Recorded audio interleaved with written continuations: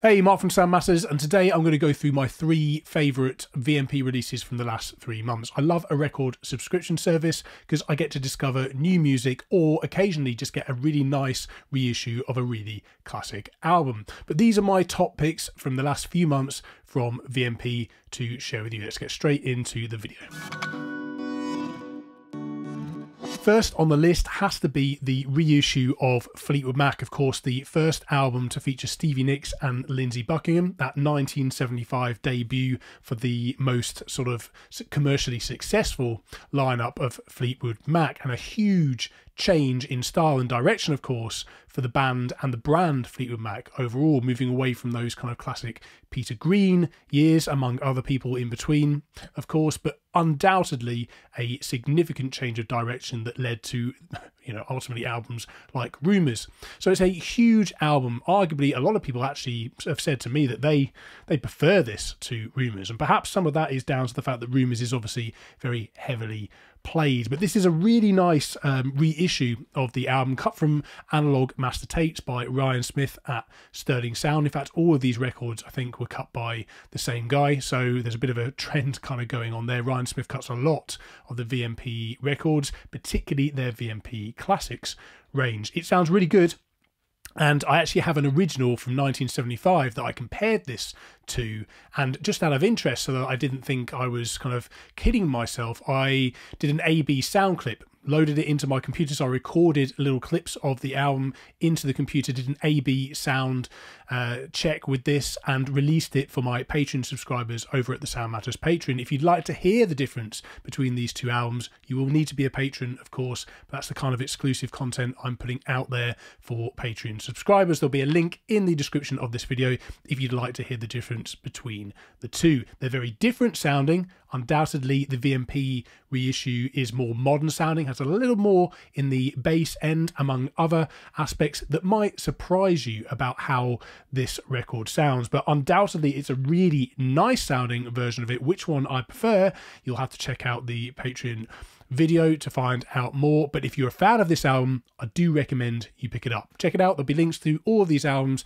in the description of this video, of course. Before we move on to the next album, I should also mention that I did a whole Sound Matters classic albums feature on the Fleetwood Mac 1975 classic. There'll be a link in the top corner right now, and I'll also put a link in the description, of course, of this video, just telling the story behind the album, and you'll see a little bit more of this particular pressing, what it looks like, how it's presented, all that kind of jazz. Next on my list is the 1967 album Silk and Soul by Nina Simone. This is actually the VMP Classics release for this month, and I've really enjoyed it. Of course, Nina Simone, well known for her contralto voice, really earthy, low, characterful, unmistakably Nina Simone vocals, and she is a very diverse singer as well, more than just a soul singer, which I think is why she was a little bit embarrassed about the label High Priestess of Soul at one point or another.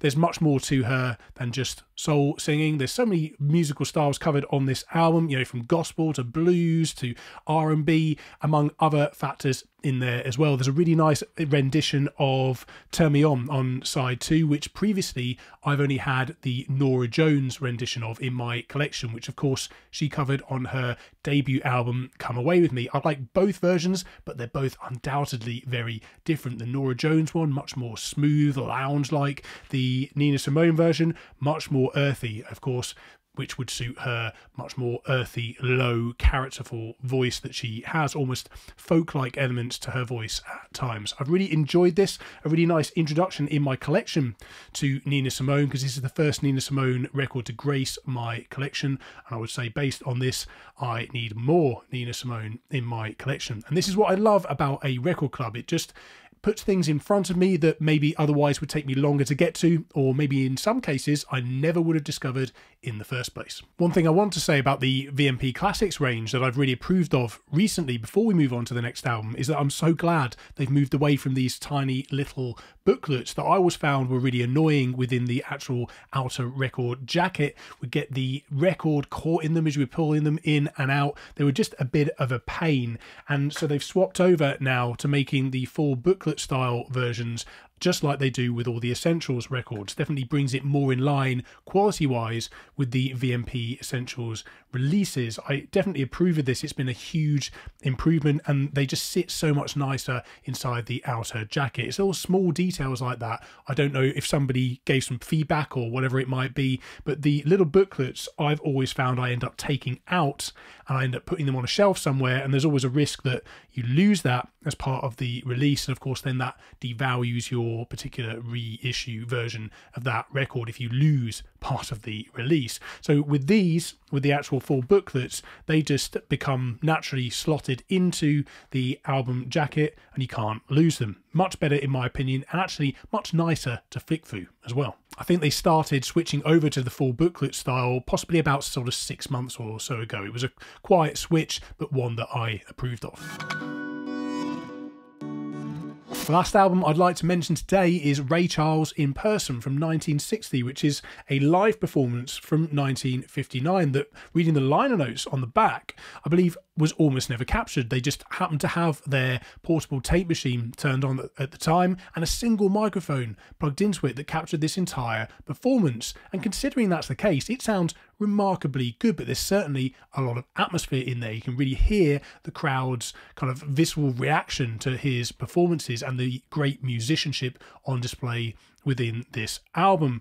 There is one song on here written by Ray Charles himself called What I'd Say. It's a really standout track on this particular album, and if I understand correctly, this is the last album to be released under his contract with Atlantic before he then moves on to an era of his music which is known as his crossover period, where he gives up writing altogether in favour of creating renditions and kind of arrangements of other people's songs, and had great commercial success doing so. Of course, now he's regarded as one of America's most loved musicians, which is, you know, I think a really superb turning point in his history, and this really captures the kind of earlier kind of jazzy R&B sound of the great Ray Charles.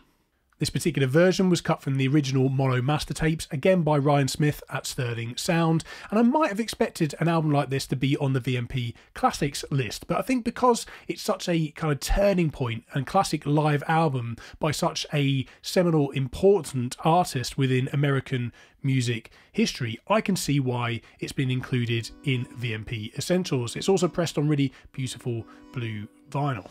Links to all the albums mentioned are in the description of this video, and of course there's a link to the Sound Matters Patreon where you can go to hear that shootout between the original 1975 Fleetwood Mac and the VMP reissue. If you are new to this channel, please do consider joining me on my vinyl journey. Hit the subscribe button and I'll see you in the next video. But until that next video, keep spinning and enjoy the music.